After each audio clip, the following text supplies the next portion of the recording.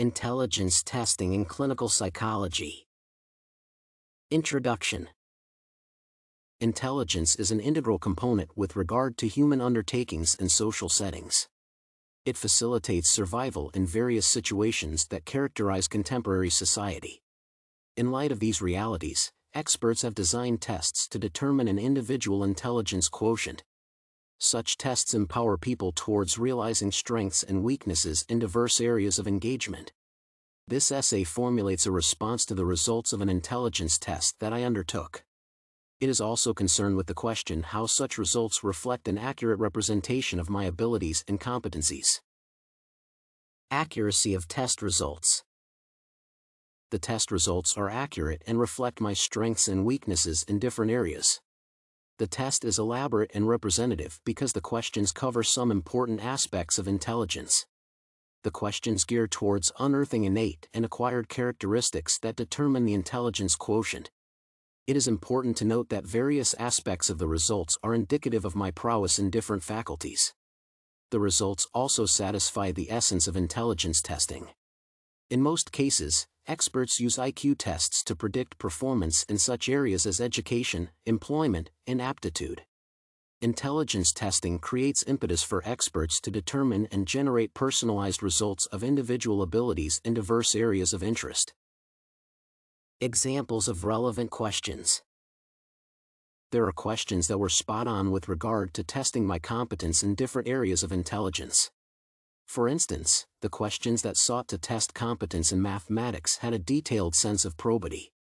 They stimulated my thoughts in a unique way because I could relate to their inquisitive inclination. Evidently, mathematics is one of my favorite areas of interest because I find it exciting and informative. This explains why I scored highly in mathematics as opposed to other areas that embody intelligence testing. The question on general knowledge also played an important role in unearthing my potential in diverse areas of interest. My score in general knowledge is impressive and accurate. Aspects of intelligence not covered in test. In my opinion, the test covered pertinent aspects of intelligence as articulated in scientific methods that seek to determine such facets of human nature. However, there was a small scope in the key areas such as cognitive thinking and ability to apply responsive techniques in handling life situations. This discrepancy was evident because there was no substantive effort towards this end. Cognitive ability has a role in enhancing reasoning in response to the physical and psychosocial stimuli.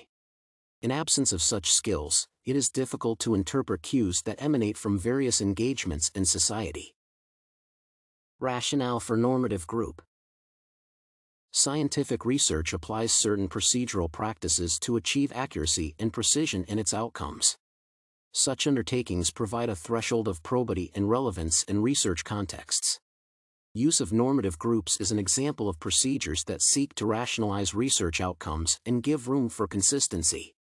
By comparing my results with a normative group, the test attained parametrical relevance and justification. This is an important facet of scientific research and other forms of investigative endeavors. Conclusion.